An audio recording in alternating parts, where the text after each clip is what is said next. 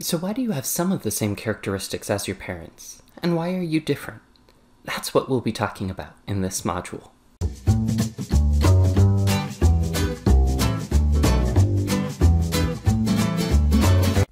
So this information comes from Chapter 8 of our textbook.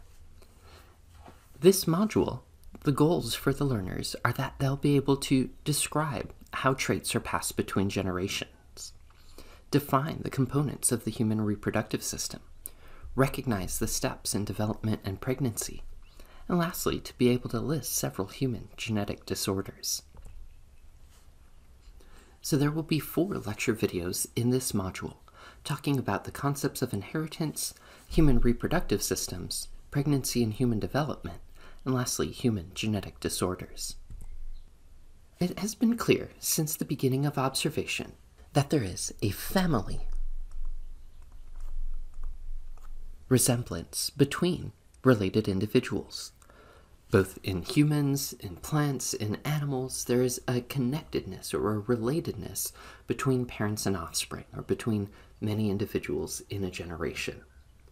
Humans have used this to breed larger fruits and vegetables, as well as make a variety of breeds of domesticated animals.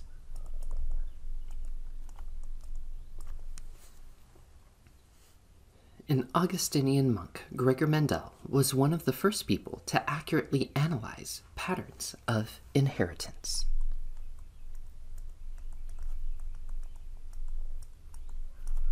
He deduced the fundamental principles of genetics. Gregor Mendel published his work in 1866. And this was actually before the discovery of DNA, or chromosomes. Gregor Mendel studied garden peas for a variety of different reasons. First off, these plants were easy to self-fertilize or cross-fertilize, meaning he could control the reproduction among or between the plants easily. They also produced many offspring with each cross. They had a fast generation time. He could get 2 or 3 generations in a single growing season. And also, they were cheap and easy to grow. Gregor Mendel carried out both these self- and cross-fertilizations.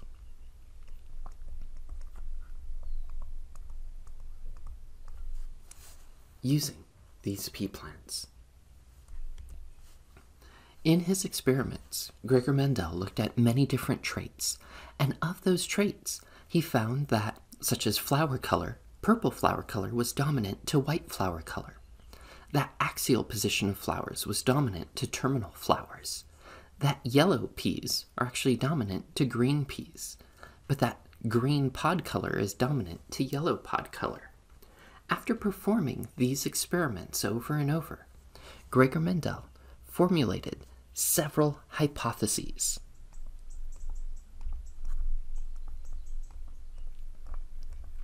About how inheritance occurs. First off, Gregor Mendel proposed that there are alternative forms of genes called alleles.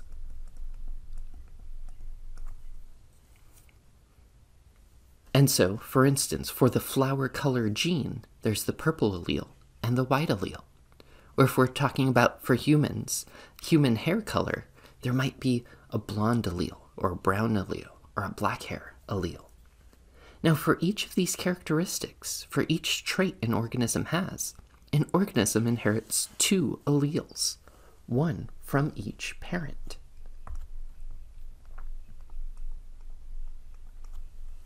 Mendel also observed that it's these alleles which can be dominant or recessive.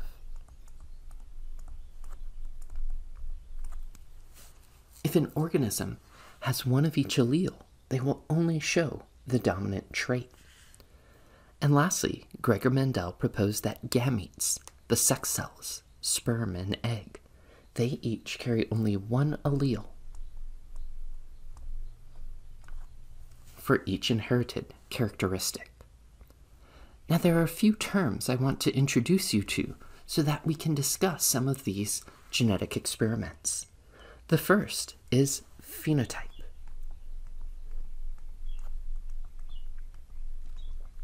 The phenotype of an organism is a description of its physical traits. If the pea plant has purple flowers or white flowers, that is its phenotype. If a human has blonde hair or brown hair, that is their phenotype. Genotype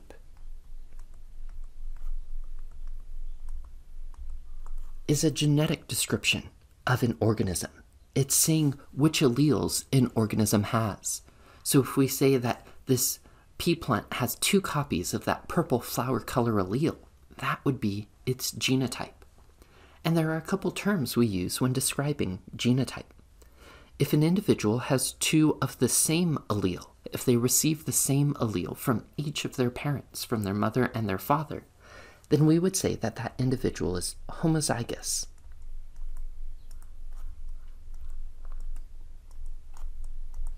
For that particular gene, because both of the alleles are the same.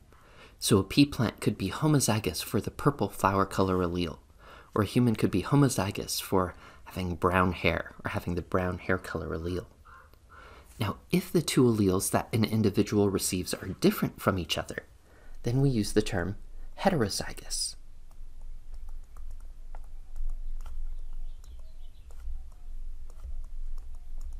That prefix hetero means different, and so heterozygous, they have 2 different alleles. The allele that this individual received from their father and their mother are different from each other. And so looking at how these terms can be used, here we see some example again of the pea flowers from Gregor Mendel's plants. So the genotypes, an individual can be homozygous for the capital P allele, or the purple flower color allele. They could be heterozygous, having 1 copy of the purple flower color allele and 1 copy of the white flower color allele. Or they could be homozygous for the white flower color allele. Yet the phenotype, they're either going to look purple or they're going to look white. Now it turns out that some patterns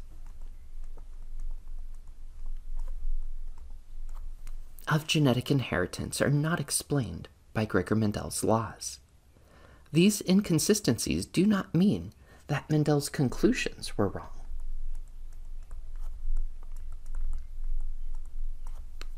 It's just that not all cases are as simple as Mendel's traits. It turns out that some genes have more than 2 alleles. In Gregor Mendel's pea plants, each gene he looked at only had 2 different options. But, as I discussed, for humans, for hair color, we have multiple different alleles.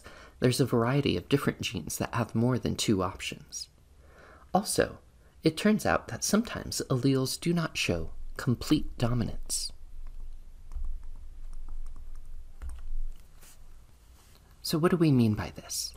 Well, let's take, for instance, the case of snapdragons. Now, this is a different type of plant. It's not a garden pea. It's a different type of flower. In snapdragons, there's 2 different alleles. There's the red flower color allele and the white flower color allele. And so if you take a true breeding red snapdragon and a true breeding white snapdragon and breed them together, all of the offspring will be pink. They'll have both 1 red allele and 1 white allele. And now their phenotype, their appearance, is different than if they were homozygous for red or homozygous for white. When the hybrids have an appearance in between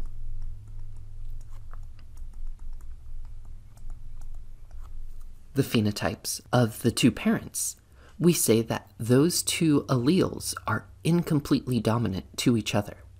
White and red together make pink for these flowers. Now, this can also happen in humans. One example is hypercholesteremia, or having a high blood cholesterol level. Now, this is an incompletely dominant trait in humans.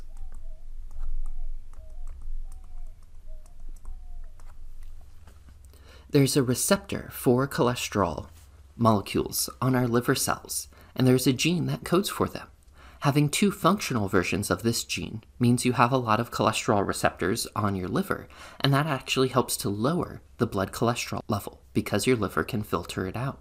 There's a mutated version of this that makes a defective cholesterol receptor, And if that's the case, if an individual has 2 copies of those, they're going to have very high blood cholesterol levels because their body isn't able to filter out the cholesterol from their blood. Now, an individual who's heterozygous, meaning they have 1 functional copy of the gene and 1 non-functional copy, they will have a mild version of the disease. They'll have slightly elevated blood cholesterol levels, more than normal, but not as high as someone who has a severe version of the disease. Another exception to Mendel's observations has to do with human blood typing and the ABO blood grouping. There's a gene known as the I gene in humans, and capital IA allele codes for the A-type sugar, capital IB allele codes for the B-type sugar, and the little I allele codes for no sugar at all. Well, it turns out that the little I allele is recessive to both capital IA and capital IB, but those 2 alleles, capital IA and capital IB, they are codominant to each other, meaning if they're both present, they will both be fully shown. The ABO blood groups in humans are the results of multiple alleles of a single gene. 2 of the human blood type alleles exhibit codominance.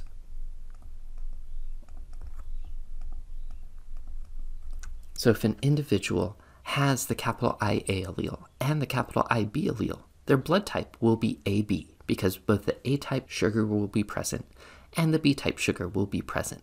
It's not some weird half and half sugar that's half A or half B. Both alleles are fully expressed in the phenotype.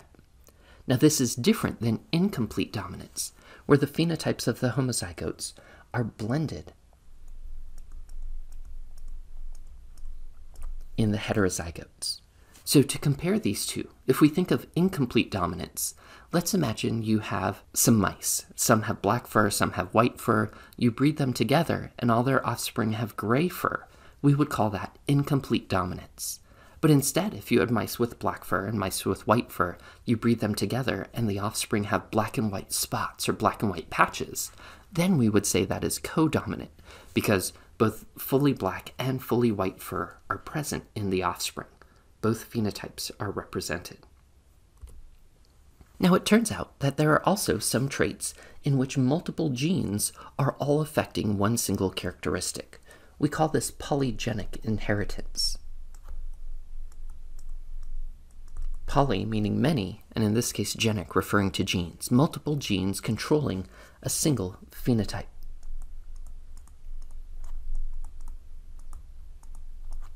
Now, an example of this in human genetics is actually default levels of skin pigmentation on human skin. Turns out that there are at least 3 different genes, all of which operate in an incompletely dominant manner, that determine the initial starting levels of pigmentation in someone's skin. Because there are so many genes involved in this process, there aren't just 1 or 2 options, but there's a gradient, there's a range of intensity of pigment deposition in skin. Human height is another example of this, where there are multiple genes involved in genetically determining how tall someone will be, provided they have all the nutrients they need while they're growing. Many human characteristics result from a combination of heredity and environment.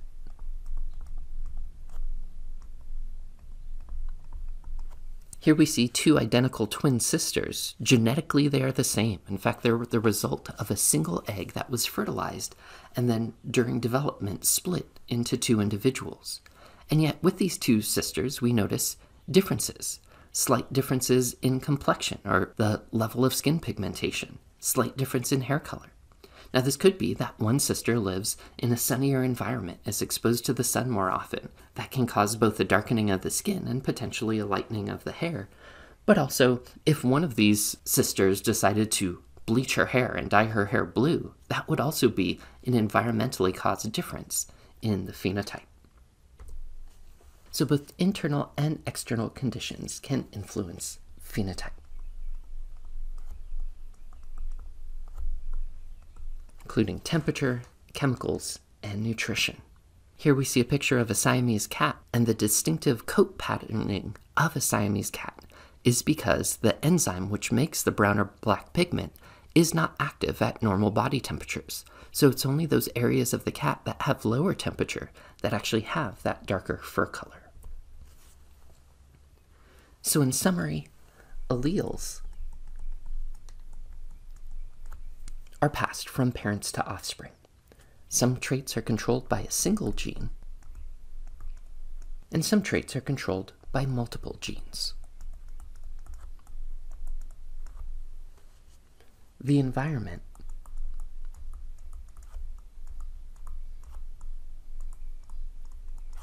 can also influence the ways in which genes are expressed.